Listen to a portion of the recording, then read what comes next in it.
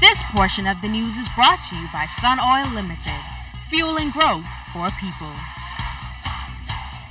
The initial phase of government's conditional cash transfer system, a prepaid debit card, all set to be implemented by the end of November. The new debit card will replace the food coupon system to assist needy families. Social Services and Community Development Minister Melanie Griffin believes it would weed out those who abuse the system and also impact educational and health problems among the poor. We have coming up at the end of November a pilot program that we believe will assist us in being able to monitor and provide more efficiently the assistance to our people, and that is where we'll be introducing the prepaid card for persons who will be receiving assistance instead of the food coupon. Okay, but I can tell you, you're with us today in our new building, new office space, where we're able to have the office for the Social Safety Net program in place, all the staff coming into place. So we're operating on all cylinders, trying to get it up and running. Minister Griffin says the conditional cash transfer system will also help buffer any impact of the value-added tax among the poor. We are working very diligently on the implementation. We know that we are being depended on to really buffer programs like that. And so we are working very diligently to have it in place sometime next year.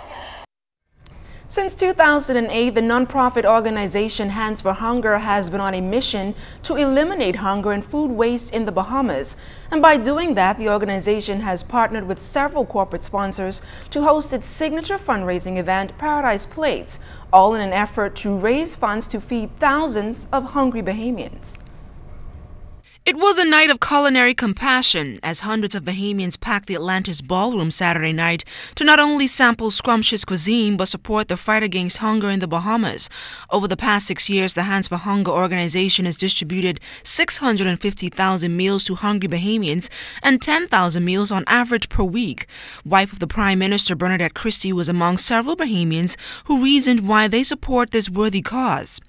It is sad to think that we have Bahamians that are going hungry, and I'm just happy that we have somebody or persons that have come together to make something like this possible, to really raise awareness and to get the average person like myself, who may not have the time to go out and probably ride in a truck and give out meals, but we can do this and give back. They have a huge car in there which is going up for a silent auction and lots of other prizes, but they do so many good things, you know, feeding people who need assistance.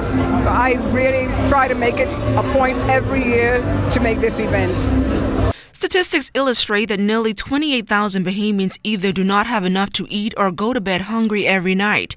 Interim Executive Director Erica Wells-Cox believes as the demand to feed the needy grows, so does the financial target to keep the program going. We raise about $100,000 every year, and that goes to service our operations.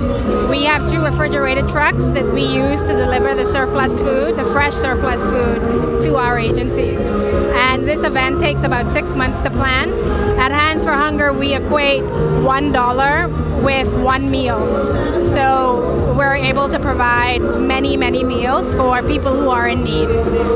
Additionally, Hands for Hunger has been quite fortunate when it comes to drumming up any type of support for the cause. However, organization officials can always use more hands on deck. We would like to expand our programs to include education, nutrition, food security, so we're looking to get bigger and better and to help even more Bahamians.